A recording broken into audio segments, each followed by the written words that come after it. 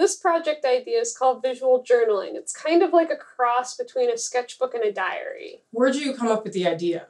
When I was working over the summer teaching classes, two of my students had these visual journals that they would work on every day, and they were just beautiful. And I asked them about it, so they taught me how to do it, and I started my own. It totally changed my process of working as well. I was feeling really stuck in my artwork, wanting to make these really big paintings that were very serious. I didn't really have anything not serious going on, so I used this as a way just to make color palettes that I really like. Is it sort of like a breath of fresh air for Oh, you? definitely, like a change of pace? definitely. And I think it is for my teens as well. I think that's one of the reasons why they do it. It's very low key. Yeah, Less stress. Yeah, about making no like a huge project that you're spending hours and hours on.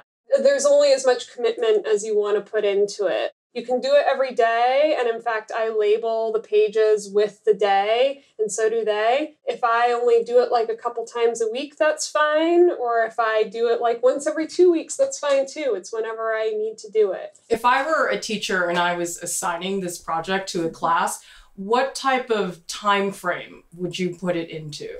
This is a really flexible project, and that's one of the reasons why I love it so much. It can take up a whole class period, but also it's a great project to either begin a class with or end a class with. If a kid finishes a project ahead of time and needs something to do, this is a really easy project to jump right into and work on till everyone else is done.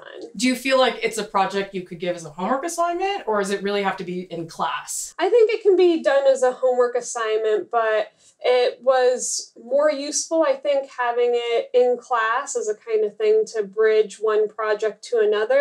I think if you want to take it home and work on it at home, that's up to the students if they want to do that, but maybe doing a couple spreads a week would be a good homework. Well, it could be the type of project that you introduce in class. Yes. And then you say to the students, okay, now go do it on your own. Yes. Where they really have more time and space to work on it. I think what's really important about it is that it encourages students to want to work in a kind of sketchbook format and get them to create every day because it becomes a very personal project and something that they want to go to because it's about themselves. And I think sometimes with sketchbook assignments, if they're too open-ended, students feel lost. They don't know where to get started. So I like the fact that this project gives a particular format to work in, but it's not so constrained that you can't make it your own.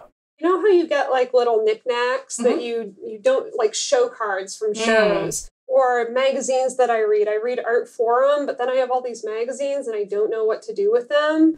This makes me feel less bad about having all that junk around. I can just cut it up and put it in the book, and then it's nice. Do you have a rule that you have to cover all of the paper? Because that seems consistent throughout all the spreads. Yeah, I feel like that's a pretty standard thing that all of the kids have done and that I've kind of picked up from them.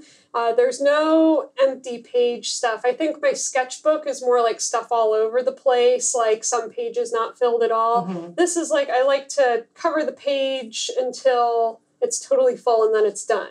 Where do you get materials for collage? It seems overwhelming to think about where you're going to get those images from. I have a few really good sources. One of them is I have way too many art forums at my house. These are giant art magazines that I read once to see which shows I want to go to and then kind of toss. Since they're filled with art, a lot of the hard work is already done for you. It already looks so pretty. So I'm usually looking for things like that kind of texture. I would cut that out maybe. The process isn't random. You're looking for something particular? I mean, there are things that I like, but I'm not necessarily trying to build an image that's already in my head. Usually it's a very automatic drawing kind of process.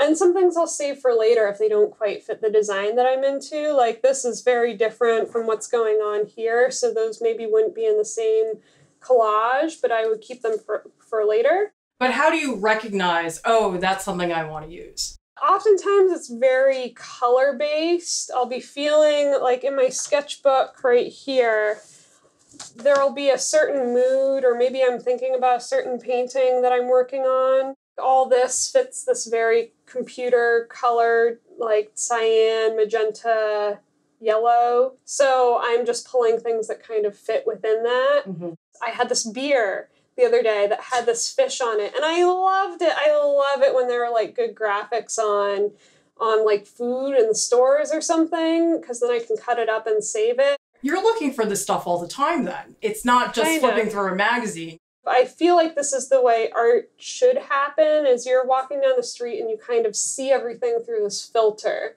You're automatically kind of filing away that stuff for later. This is only taking that same process and giving it a physical action. This is like an Audubon type book. They're copyright-free illustrations. So what we do for these is, instead of cutting them right out of here, I go to the photocopier and I make photocopies of some of the things that I like. The other thing about the Xerox is you can be less precious about it, right? Exactly. You know, you can just mess up and get another one. Right. This gorilla monkey hand is way too good. Also, that little monkey's face, like, I can't imagine only using that once. I would have like a heart attack because I want like 1 million of them. So I made like several photocopies of this one thing, and I just keep using it over and over again. A lot of the times these animals weren't drawn from direct observation, especially like giraffes and things that are like kind of hard to get to. So the animals look like kind of funny. Well, they're really wacky. Like, I love this walrus here. This thing's hysterical. It looks totally like it looks fantastical. It looks like not a real creature. And so having that humor in there, that personality, I think really adds to the collage. It's also a change of pace, because instead of having all photographs, you're actually using illustrations. Yeah. I think postcards and photos are another great thing that you can add to your journal. I love to collect old show cards from museums and things, and then stick those in just because I like the images. I love this. So I'm probably going to use that. Now I don't have to like waste that show card, or it doesn't have to stay on my bulletin board forever. It can be in a place where I can constantly come back to it. I think stickers are another great option, especially for those that might have trouble doing the collaging, cutting out all the pieces. A sticker is like doing collage. It's just like the image is already glued on the back for you. And it must be so fast and convenient. Oh yeah, it's really fast. It fills up an area really quick, and there's so many different stickers out there. I had a sticker collection in the 4th grade, actually. So did I. I totally had one. I was so into it too. It was like such a thing. Look, I have these dots from selling paintings at my work. You put the little red sail dots on. Yeah, I've got some of those for myself. Another thing that I like doing in my spare time is making stamps out of old erasers. And I have a few of them lying around, so I can reuse them forever and ever and ever. So I have this goose stamp that I made. I really just like these giant erasers that you can get, because they don't take long to work on, and they're like very soft, and I can still get a fair amount of detail without too much effort. This is like one of the first stamps I ever made. It's a giraffe. Usually I have to ink this up. This is an old stamp pad. I like it when the stamp doesn't come out perfectly. Oh yeah. Because then I think it's really beautiful and textured. So I sometimes like a less good stamp. Yeah, it gives off that like handmade quality. So ooh, very there's cool. the giraffe. I really like to use an X-Acto knife because I can get a really clean line, especially if it's something that's stuck within the middle of the page or has a lot of zigzags. If you're working on this project with younger kids, scissors work just fine. If I've got thicker pieces that need a bit more heft with cutting, I have a box knife. When the knife gets dull, it has little scored edges on the blade, so you can just snap it off, and it takes just like that. And then you have a nice sharp new blade. My favorite glue is to use a glue stick. I really like these Avery permanent glue sticks. They have like the best tack to them, I feel like, and they're also acid-free, which means that they have an archival quality that makes your pages last longer without getting discoloration. I don't really like using wet glue because it makes the paper really wet. I use some wet glue here, and it makes it all warped and weird. How do you know where to get started? Because I think a lot of people look at that blank page and it's really intimidating. So how do you know what's the first piece of paper that you glue down? I just start looking for anything interesting. It really, really doesn't matter, and I can't stress that enough. Once you have just like a piece down, the blank page looks a lot less intimidating. If you don't like how a page is going, about 95% of the time, by the time it's all done, you're going to end up liking it, because that filled quality, using just pieces that you like, if it's made out of a whole bunch of things that you like, you're probably going to end up liking it. That's true. That's a good point. Yeah. A cheap substitute for a cutting mat is just using a piece of tag board or cardboard. That works just fine. A few years ago, I did a collage project in my design class, and I came upon this problem because I gave them tons of stacks of magazines.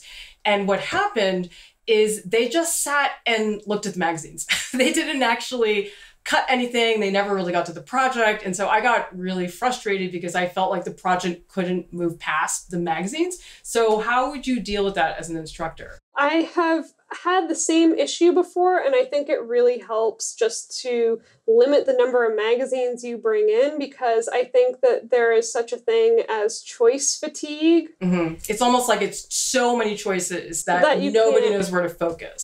Do you think it matters how big the pieces you cut out are? Because I know that whenever I teach drawing, I try to get the students to attack the biggest shapes first. Does that same deal with collage, or does it not matter? I think it helps to have things of all different sizes. If you take out too many small things, or cutting out too many objects that have like lots of little details, then it can get really monotonous trying to cut all that out and glue all that on. But I also think that a little bit of decoration never hurts. I like to get somewhat abstracted shapes. I try not to do too many objects, because I feel like objects are actually harder to use in a collage than just abstract shapes, because they have their objectness. Like, I have this monkey, and because I have this cool monkey, I just want the monkey like there for people to see.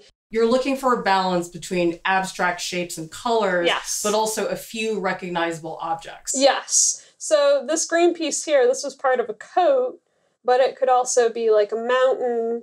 It could be like some foliage. Do you ever add text from the magazines? Occasionally, but I feel like text is very similar to objects. Your students just wanted to read the magazines. Right.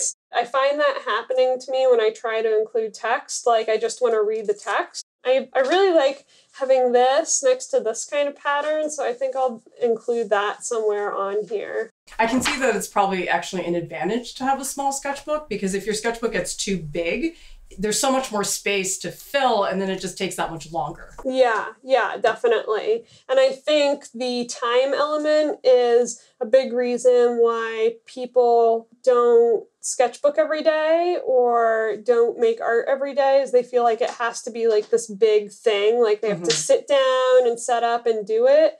And I really think that this project should be something that you can just pick up and kind of put a little thing in and then be done. I think this project is really in line with something that one of my professors said that I kind of live by, where you want to treat art or making art, going to studio, like hygiene, where you just do it 15 minutes a day, every day. And I think this is the perfect kind of project to satisfy that. Sometimes people dream up these huge projects, and then you think, oh, well, how do I start this? And you're so overwhelmed by the prospect of that you just don't do it. Yeah, which it's is really worse than just intimidating. 10 minutes a day. It's not a huge deal. Yeah, when it's 10 minutes a day. When you're ready to glue things down, do you plan it out, what order you're going to glue things in, or is it just do it as you go along? Yeah, I'll do a layout first, and it won't be a perfect layout because I also do a lot of layering with the different pieces. I like certain things to stick out and certain things to hide beneath other stuff. Like, for instance, I have this really big shape here, and this isn't gonna fit on here without covering up my little animals. So I have to kind of cut around. That's really the next step. I don't like having much white space show, because unless it's very purposeful, it tends to look bad to me. It also looks unfinished sometimes. Yeah, it looks unfinished. There are definitely areas in my book where I have white space, like here, but usually it's because I've done some writing, and then I still fill it in with like little patterns, or like little patterns around here with pens later. It makes a really big difference. All I know is that the first sheet is going to be this yellow thing in the background. Well, you have to work backwards. You have to put the thing that's furthest back in first and then layer on top. Yep. And I find that overlap, it's so much easier than getting two pieces of paper and trying to get them to touch perfectly, because inevitably you always end up with a little bit of the white showing in between the two pieces of collage. Yeah, and that looks not as good as just having the pieces like overlap too much. So like, much easier and neater. No one can tell what's underneath, so it doesn't matter. These are thoughts that are going through my head, but they're not anxious. They're not like, oh, it has to be this way. Oh, it has to be that way. It's just like, I kind of prefer it to look like this because that's what I like. You seem like you're really chill about your choices. Like you're not getting hyper uptight about, oh, this is going to be a disaster and oh no, I can't fix that. I think that's a really good mindset to have. Well, you were saying earlier that sometimes this is a good starter project that leads into another project. So I like the idea of like that. Yeah, like your brain is going, you're making decisions. After the initial collage with papers and magazine clippings is done, stickers are a nice collage-like addition where you have a ready-made image that already has that stickiness on the back and you can just go bam to decorate. I took a couple parrots that kind of fit the theme of my current collage and I put them in areas where they would pop out a little bit. So I put a cockatoo in the corner. I feel like a cockatoo is kind of my spirit animal. I'm using gel pens to finish off the details and the white space in this collage. The gel pens are nice because they're shiny or glittery or very electric colored, and that adds a nice little pizzazz to the drawing. And in this white space here, I am reacting off of the different patterns and colors that are already in the collage that I've included. And I'm making a pattern that is kind of similar to that, so it will fit right in. After all the marker work's done, are you pretty much finished? Just about. The only thing that I have to add is the date. And I like to do that because it gives me a chance to look back on when I made a certain piece and remember the time, the context of making that piece, but also it keeps me accountable for continuing to work in the journal. The thing about this journal is that you're adding a little bit at a time, and anything that can be a segue into the next page is good. Do you ever like to go back and just flip through and see everything? I love to do that. When you're doing one page, you're just like, oh, I've just done this one page. But seeing it come together, having that process of it getting larger and larger and larger and thicker too. And watching the accumulation. Yeah, you're like, wow, I really made a piece of work here. Like it becomes a piece of artwork in its own right. Well, it seems like this project is so great because it's super flexible. It doesn't require super fancy supplies or materials, and yet it's really satisfying. You feel very accomplished, even though it's a small thing, a little bit at a time. Very personal thing. Sorry, Fluffy's making noises. Snoring. Don't tell him not to snore.